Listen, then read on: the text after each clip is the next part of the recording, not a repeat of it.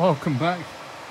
And I realised I've not said Happy New Year yet to any of you lot because I've been quiet for a bit, mainly due to work and university work, but I'd be lying if I said I haven't bought another server. I love a good deal, and a deal is exactly what I got this time. You really can't see it because we're around the back here, and well, I've been moving a lot of things around over the past few months, and it's kind of due that I redo this entire setup again. That fiber cable is in, isn't it? It's not flashing green, which means it's not switched on. But yeah. Oh, check out the I/O on this server. Two 900-watt power supplies, 4 Ethernets, 2 PCIe X16 slots there, and a Mellanox card on top. Another 2 PCIe slots, and 3 more PCIe slots. And then don't forget the IBM, the VGA, 2 USB, and 4 Ethernet jacks over there. Oh, and 2 more USBs. Damn, didn't even see that. Anyways, let's jump around the front and I'll show you what I've got. It says it right on the front there. I bought me an IBM /Lenovo X3650 Model 5 for £160. It is fantastic. We have a front VGA port there, DVD drive surprisingly, 2 USB 2s and a USB 3. We've got the new LCD that are, you commonly see on the X3850 X6s, and we've got 2 of them there, the IBM one and the Lenovo one. But yeah, sadly this doesn't come with all of the drive backplanes. As you can see, absolutely nothing back there. So we only have 8 drive backplanes, or 8 drive bays rather, which is fine though. And I have also 3D printed off 2 caddies for our drives. It only has 1 in at the minute in this slot here, which is going to be for the operating system. I've just finished doing some firmware updates on them. I haven't put all of them on yet. There's another IMM one to do for the management, but just got to see what IP address this comes back with. But yeah, pretty nice server. The reason why I'm doing it is this big 24 bay array here. It's an IBM Storewise V7000. I don't think it has any drives in it at the minute. No, it does not. This essentially, you can put 24 drives in and it connects over the an external SAS interface, which is very, very nice. I do have another one over here, as we can see there.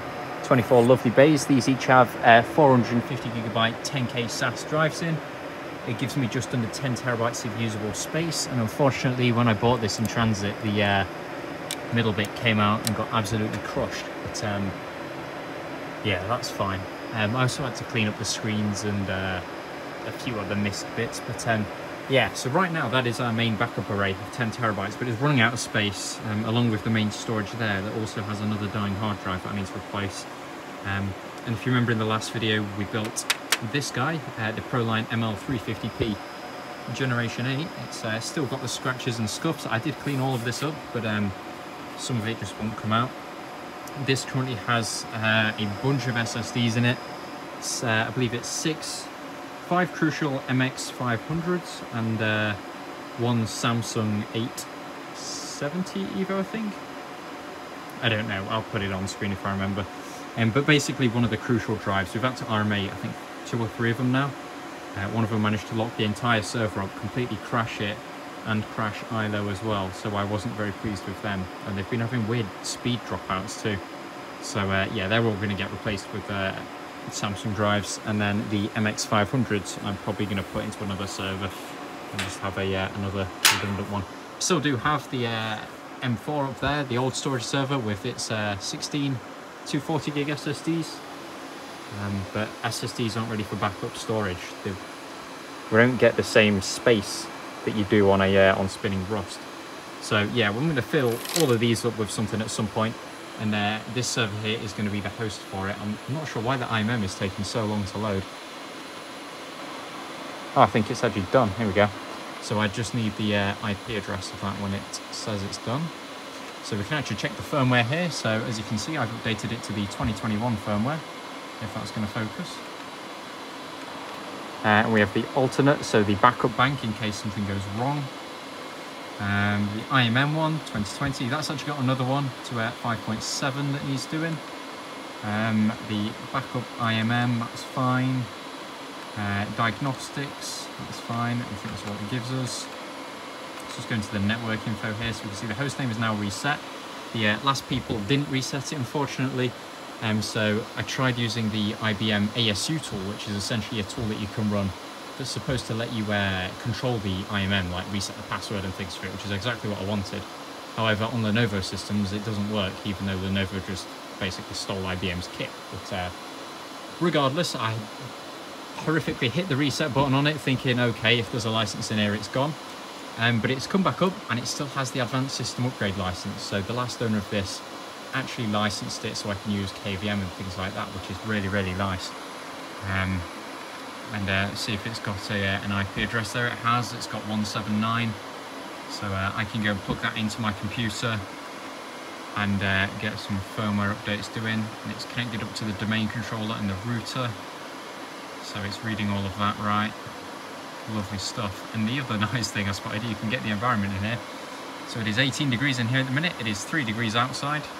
And the reason for that being so warm is I've had the big boys on, the older X3650 X5s. I made a video that I never released where I kind of rebuilt all of these, rebalanced the RAM so they've each got 108 gigs of RAM, reinstalled Windows on there, on this one here, and went over how that one died, which eBay is the reason for that. And then I've started using it to build my own mini internet, which sounds absolutely crazy. I'll take 12. But no, it's going pretty well. It's mainly so that if I ever get an old laptop or something, an old server, something that, I don't know, let's take like that G3 there, server. If I install Server 2003 on that, it's not going to connect up to, you know, it's not going to load up any modern websites because it needs a bunch of updates to even get close to it. So the idea is that the mini internet can be accessed just by typing in a specific address as your gateway. That then goes through a bunch of routers, virtual ones, and that'll send you into a bunch of VMs that these hold. And I've built an entire search engine for it, a download site, drivers, software, all that sort of stuff. So I can just quickly go in, grab the updates and bits I need, and then get the device up to date and put it onto the real internet or real network so that they can actually be used. So yeah, I don't know, it's just a little project, especially for older stuff that I'd like old ThinkPads or something. It's nice just to be able to use them as they were intended back in the day. So yeah, let's see what else we've got on here. So we can see the CPU temperatures, which is obviously nothing right now. The power supply voltages, that's going to vary a little bit. I believe it's supposed to be 240 around here, but because we're quite close to the transformer, it's only only across the road of our little cul-de-sac. It tends to be as high as 248 is what the UPSs have reported. And we can see right now it's drawing 15 watts, which is a little high to say it's doing literally nothing, but yeah, let's fire it up and we can watch that number shoot up.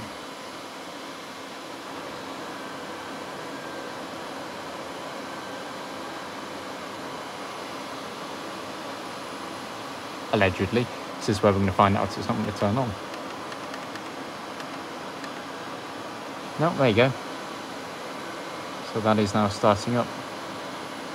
Now, unfortunately, it doesn't boot Windows. I have installed Windows on it. It's got a very strange problem where it appears that the RAID controller is starting up too slowly, which sounds ridiculous. But yeah, when it boots up, if you manually enter a UEFI path and add it to the boot manager, it won't boot it on the next reboot. But if you tell it to go to the boot manager, leave it for 30 seconds, then tell it to boot one time to a UEFI path, it'll boot Windows fine. Same with the firmware USB. So I'm not sure exactly what the issue is there with it, but hopefully resetting the IMM will have now helped. So I'm going to jump over to my PC and get the rest of these firmware updates done. I just thought I'd let you know that I've bought this and I am still around. And they did have a really annoying sticker in. You can see the residue that it's left. I hate it when they do that. But yeah, lovely little system. And yeah, that is all, I guess. Goodbye.